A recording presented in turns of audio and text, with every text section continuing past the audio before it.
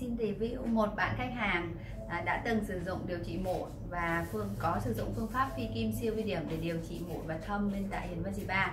Thì trước khi đến với HIquyền VAN SPA thì bạn ấy cũng có điều trị nhiều nơi nhưng không hết, nhưng không hết mà da của bạn còn bị thâm và mụn ẩn rất là nhiều, càng ngày da càng yếu đi.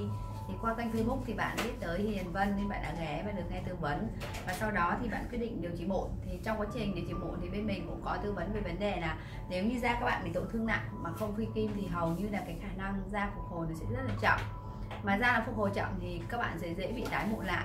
Và bạn đã quyết định phi kim 2 má. Em quên phi kim 2 má là em phi kim 1 lần hay 2 lần rồi? Dạ em mới phi kim 1 lần. Em mới phi kim 1 lần. Em phi kim 1 lần xong rồi 1 tháng rưỡi bây giờ em quay lại chăm sóc da đúng không? Dạ. Là có nghĩa là bạn phi kim xong 1 tháng rưỡi bạn mới quay lại chăm sóc da nhá. Vì công việc có thể là thứ nhất là bạn thấy da đẹp rồi, chủ yếu là động lực da đẹp nên là lười ghé. Thứ hai là cũng có công việc nữa, với mặt không có mụn thì cũng không có gì để đi.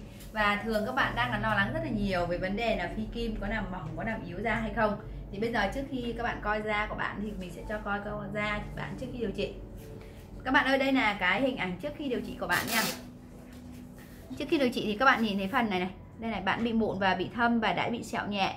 Thì khi điều trị mụn thì bạn ấy trong lúc điều trị mụn thì mới biết mình qua Facebook, bạn cũng chưa yên tâm lắm đâu.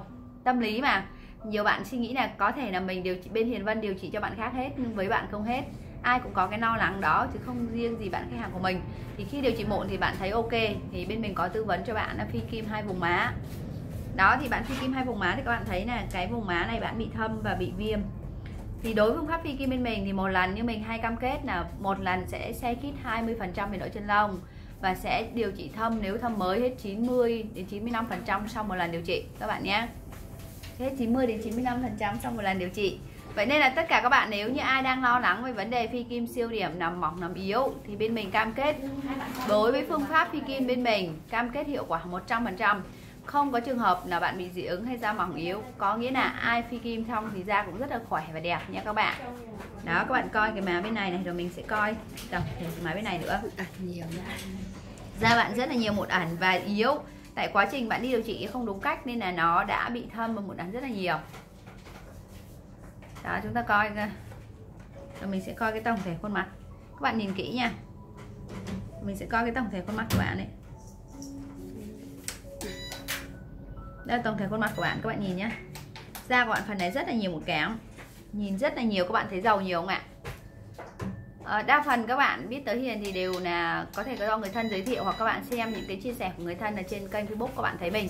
Bên mình thì chưa có, thực sự là chưa có điều kiện để quảng cáo. Nên là bên mình đa phần là người thân giới thiệu là nhiều. Rồi bây giờ mình sẽ coi cái làn da thật của bạn sau khi điều trị này. Em gái ơi, em giới thiệu về tên mình được xíu không? Em nói cho chị, em tên là gì? Em tên là Ngọc Tuyền ạ. Ngọc Tuyền ơi, khi em phi kim bên chị á thì em thấy cái phương pháp điều trị mụn và phi kim bên chị nó như thế nào? Em thấy nó hiệu quả hơn. Để thường người ta hay lo lắng là phương pháp phi kim nó làm mỏng này, làm yếu này, rồi phi kim là phải kỹ nắng, không được ra nắng. Thì em thấy phương pháp phi kim bên chị như thế nào? Em cho chia sẻ cho bạn khách hàng. Em vẫn hoạt động bình thường. Vậy đi nào, hoạt động bình thường rồi. Cũng không bị bắt nắng nhiều. Đúng rồi, về sau khi phi kim thì em thấy cái da của em nó giảm thâm bao nhiêu %? Em cảm thấy được cỡ 80 á. Rồi em thấy cái nội chân lông có xe khít không? Dạ có. Rồi da có khỏe đẹp nên không? Dạ có. Bên em phi kim như thế này thì em có thấy là da nó có bị yếu hay bắt nắng không? Chủ yếu dạ không, em vẫn sinh hoạt bình thường, vẫn đi làm đi học bình thường. Đúng rồi, đấy, với rất là nhiều người lo lắng cái phần đó. Thì các bạn thấy này, sau khi phi kim bây giờ 1 tháng rưỡi bạn mới quay lại HIquyền VAN SPA nhá.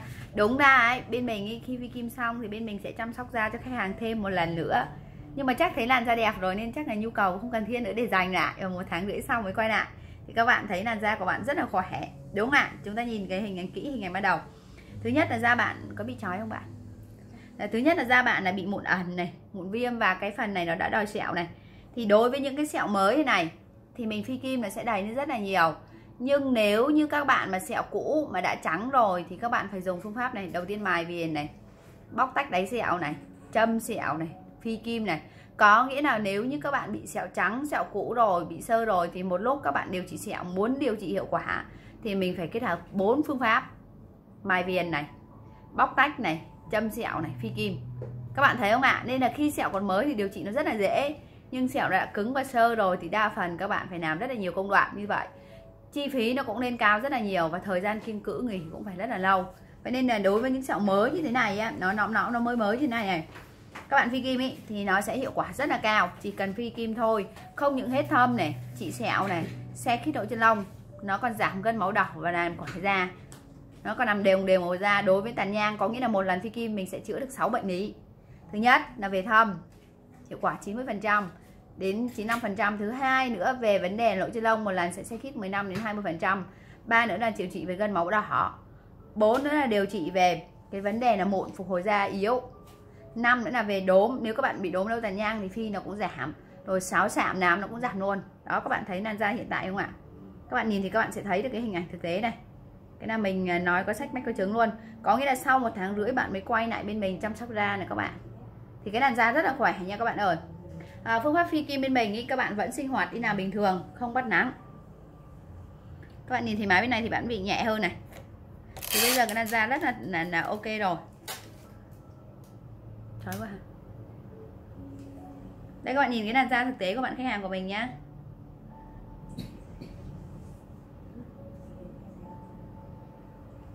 Đây là cái hình ảnh thực tế này. Bây giờ thì mụn của bạn thỉnh thoảng nó còn một vài cục thôi. Nếu như các bạn điều trị mụn xong mà các bạn không điều trị về lỗ chân lông hay không phục hồi da thì đa phần nó sẽ bị yếu và nó sẽ tái trở lại rất là nhanh. Nếu như các bạn phi kim rồi thì da khỏe, hầu như cái tỷ lệ tái mụn rất là ít. Trừ khi nào là bạn có vừa nãy bạn có một vài cục mụn thì mình có hỏi thì bạn nói là thời gian này bạn ăn đồ nóng nhiều quá. Ăn đồ nóng nhiều quá. Đến giờ đang là mùa măng cụt, sầu riêng, chum chôm. Rồi nè, vải đó. Vậy nên là thỉnh thoảng thì nó sẽ lên một vài cục thì các bạn đi lấy, là không bao giờ bị thâm. Bạn cũng từng đi điều trị rất là nhiều nơi rồi các bạn nhé. Vậy nên đối với tất cả các bạn, nếu như ai mà đang là bị mụn ấy, các bạn chưa tìm được một spa uy tín nào để điều trị thì các bạn có thể tham khảo vào những cái trang fanpage của mình là HIquyền Vân Spa, hoặc cái trang YouTube HIquyền Vân Spa để các bạn coi cái cách kỹ thuật lấy mụn bên mình. Cái kỹ thuật lấy mụn bên mình ý thì lấy đến đâu sẽ giảm đến đó. Khi em điều trị mụn bên chị á, em lấy xong em có bị sưng đỏ hay thâm không bé? Dạ không ạ. Rồi ok, em cảm ơn em nhiều. Các bạn thấy không ạ? Đây là những cái hình ảnh thực tế để mình review cho các bạn tham khảo nha, để các bạn yên tâm hơn. Và bây giờ thì nó sẽ còn một vài cục mụn nữa mình sẽ lấy cho bạn ấy sau 1 tháng rưỡi quay trở lại.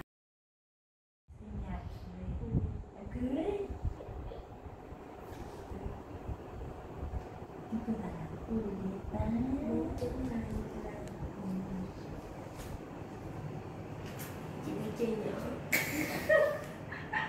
Vậy nói chung thôi lấy liền này cứ Tết đổi cho chị một con.